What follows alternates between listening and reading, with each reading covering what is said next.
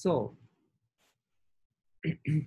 so how to deliver the radiation to many cancer cells as much as possible while having a minimal effect on other normal cells? The problem is this radiation is usually we use a so strong high energy photon, which will usually penetrate or pass through or go straight through our tissue. Even if the tumor is maybe in the middle of the inside body, the radiation has to go through somehow some part of this normal tissue. So the important question is, how do we deliver the radiation mostly for cancers while minimizing the exposure of normal cells or tissue to this radiation? For this, we have the radiobiologist developed a way to make this more effective. So this is a data curve, a curve showing that total dose as an x-axis, y-axis as a assay of the cells with a surviving cell fraction. So what does this mean? Is let's say so this surviving cell fraction gives an important ways of how we irradiate the cells, especially the cells with, let's assume we have to give a 10 gray of those. So we can adjust the timing of doses, or as I said, that this radiation has an accumulative effect that for tumor cells, let's say we give 10 gray in one time, but maybe 5 gray one time and 2 times, it will have an accumulative effect for tumor where there's a less of a DNA repair mechanism. But what about the normal cells? If normal cells get this high dose at one time, it becomes a problem. There will be more necrosis and more side effect. So what this graph shows a rationale for this dose fractionation. So with 10 gray, we just give one time, then let's say less than 1% of cells will survive, which is bad for our normal tissue. So if we divide into 2, then it will be, let's say, much higher portion of the cells will survive. If we divide this as a 32, you can see about 10% of the cells can still survive. So while this the cumulative effect on the cancer will remain the same, but we can save normal cells better. So this way is by splitting the total amount of delivered radiation in a number of doses is a good way to survive our normal cells. So that's a dose fractionation.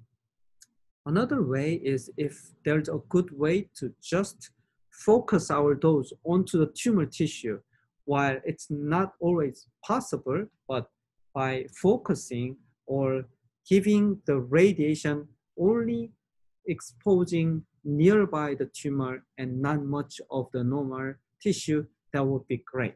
So that's another way we want to discuss. So that's focusing the radiation dose. And as an example, for example, this prostate cancer that is inside our abdominal body, and we want to give radiation to only the prostate and not the nearby important parts such as anus or another part. So in that case, we actually develop a special radiation therapy.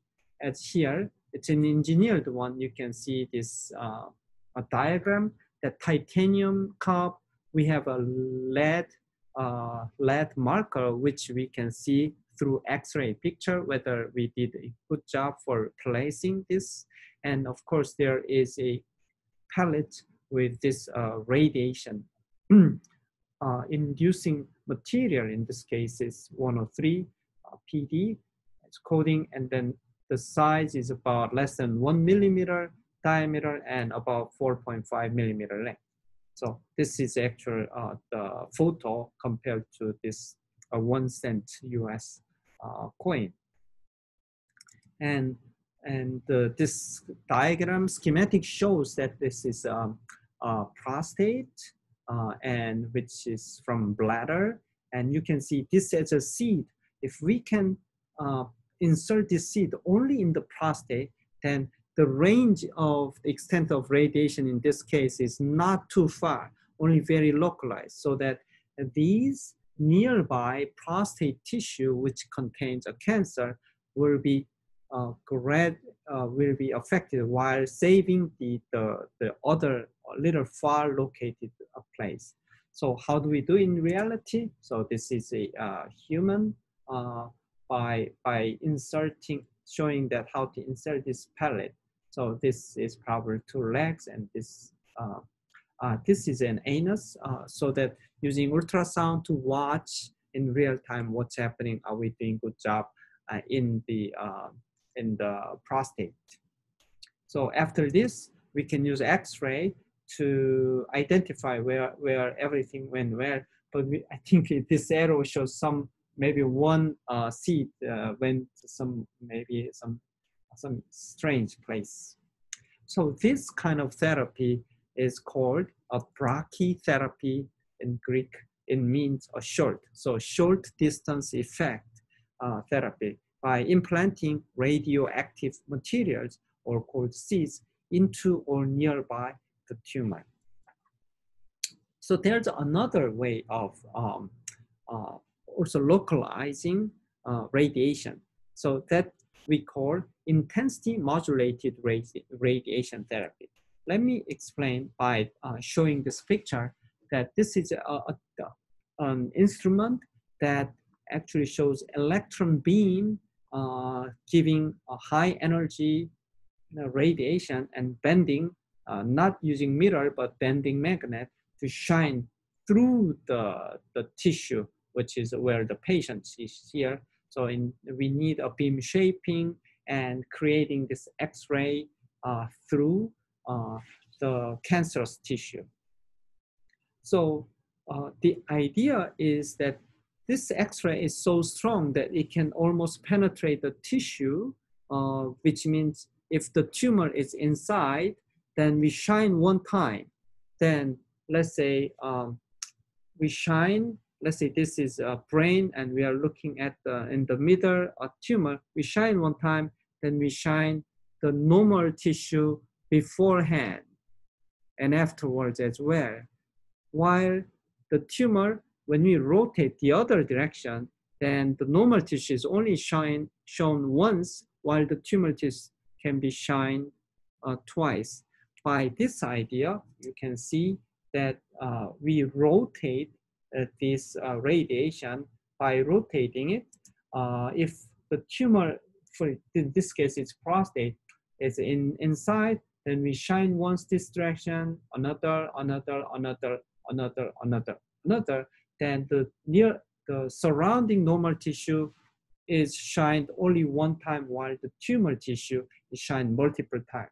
So by this intensity modulated radiation therapy, we can effectively focus more radiation dose only to the tumor. By rotating device to provide radiation delivery from angular positions, also by helped by CT scan. So I think these are CT scanners to design and showing where we are actually shining. Okay, so next time we will discuss about chemotherapy and other therapies. Thank you.